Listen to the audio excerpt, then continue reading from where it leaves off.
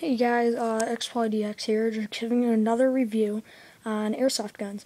Now this one I just got today, and I had an airsoft war with it. It's the M16A1 DPMS Panther Arms.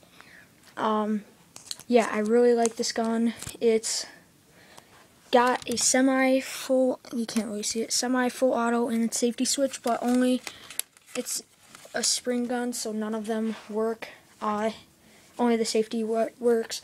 Now, I think I'm going to end up painting this gun a tan color, and yeah, this gun has 420. It has a 420 round mag. A 420 round mag. It's pretty nice. It's plastic, but I mean, it still works, you know. Yeah, and then it has 370 FPS, which is pretty good for a spring gun. I think I got this gun for $60, $40, $60. The gun, I think it has a metal gearbox, but the rest of it is plastic. The stock end is somewhat plastic. I think the inside is plastic. Now I'm still trying to figure out how to get the stock off of it, but yeah, and I mean, it's a really nice gun for what you get, for how much you pay, you know.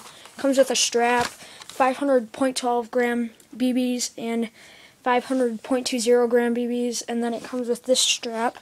It's a pretty nice strap, not too shabby. I mean, I used it today. It didn't break on me. It's just strings.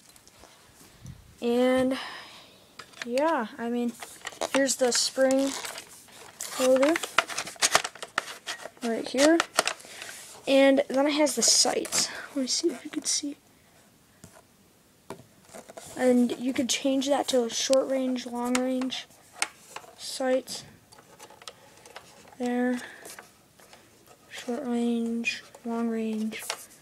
So yeah, and then it's got the orange marker on it, so it's the A1, so it makes it seem like almost as realistic as the Vietnam version, except the clip should be straight, which I'm sure you can buy one that would be straight. And I mean, yeah, it's a really nice gun. It's a 1-to-1 scale, and yeah, so thanks for watching, guys. I hope you like, comment, subscribe, all that junk, okay?